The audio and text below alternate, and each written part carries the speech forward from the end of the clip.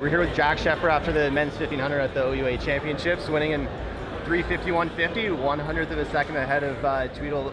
Going into the last lap there, it looks like you had a bit of a gap open up between you and Jeff. How did you kind of come back and just kind of grind through it?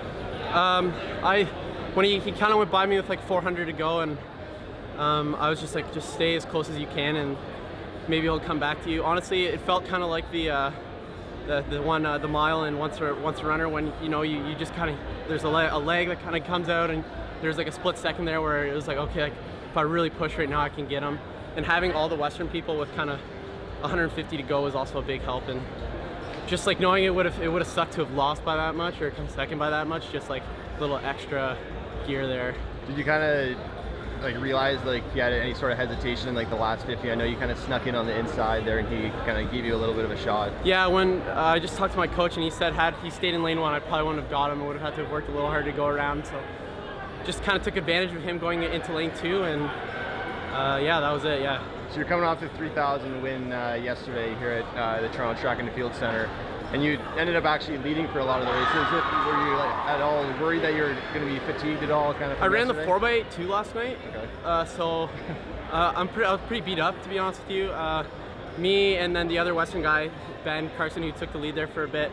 We were the only two ran the 15 4x8 and 3K. So it's one of those things where it's like I did it, and it can't really change the fact that I did. So you just have to, can't really make an excuse, and you just gotta give her what you have on the race. Did you kind of know that you might have edged him out, like kind of at the finish? I know your teammates were kind of there, just like I know I leaned and he didn't lean, yeah. And I think that might have been the difference, to be honest with you, especially like looking at the video there.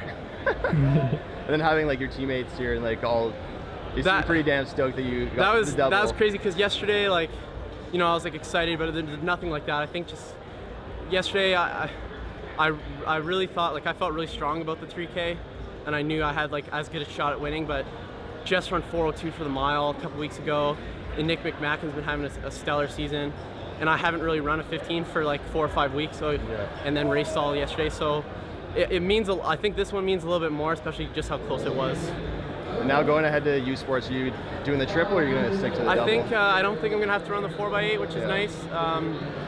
I might be persuaded, but if whatever the team needs, I'll be ready to do. Right. Yeah. Thanks, man. Perfect. Thank you.